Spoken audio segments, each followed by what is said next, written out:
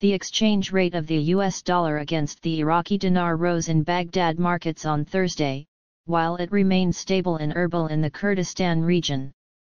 The dollar prices witnessed a rise with the opening of the two main stock exchanges, Al-Kifa and Al-Harithaya, in Baghdad, to record 153,000 dinars for every $100, while yesterday, Wednesday, it recorded 152,600 dinars for every $100.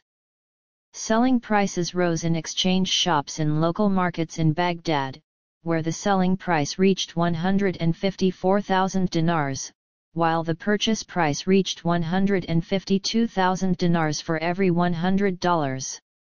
In Erbil, the dollar recorded stability in exchange shops, where the selling price reached 153,100 dinars per dollar, and the buying price reached 153,000 dinars per $100. Oil prices edged higher on Thursday from two-week lows, with investors eyeing developments in the Middle East and more details on China's stimulus plans, as well as awaiting the release of official U.S. oil inventory data. Brent crude futures rose 17 cents, or 0.2%, to $74.39 a barrel by 4:08 GMT, while U.S. West Texas Intermediate crude futures were at $70.58 a barrel, up 19 cents, or 0.3%. Both benchmarks settled down on Wednesday, closing at their lowest levels since October 2 for a second day in a row.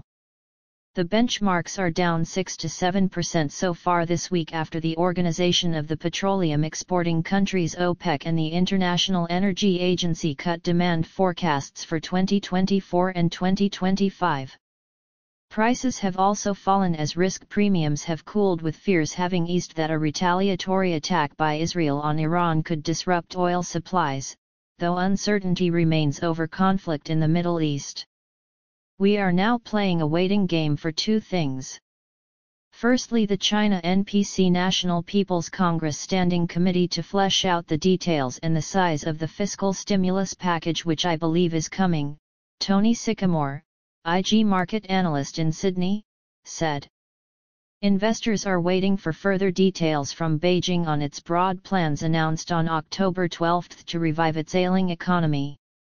China said on Thursday it would expand a white list of housing projects eligible for financing and increase bank lending for such developments to 4 trillion yuan, $562 billion, as it aims to shore up its ailing property market. Sycamore said Israel's response to Iran's recent attack was the second major focus for the market. It's coming, we know that, but we don't know when, he said, adding that both factors created upside risks for crude oil prices. In Iran, the authorities are working to control an oil spill off Karg Island, the country's IRNA news agency reported on Wednesday.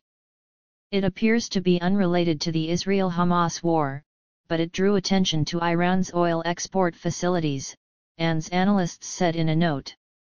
In the U.S., crude oil and fuel stocks fell last week, market sources said, citing American Petroleum Institute figures on Wednesday, against expectations of a buildup in crude stockpiles. Crude stocks fell by 1.58 million barrels in the week ended October 11, the sources said on condition of anonymity.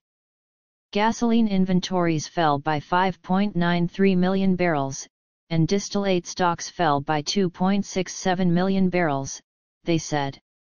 10 analysts polled by Reuters had estimated on average that crude inventories rose by about 1.8 million barrels in the week to October 11. Any signs of weak demand in EIA's weekly inventory report could put further downward pressure on oil prices, ANS analysts said. The Energy Information Administration, the statistical arm of the U.S. Department of Energy, will release its data at 11 a.m. EDT 1500 hours o'clock GMT on Thursday.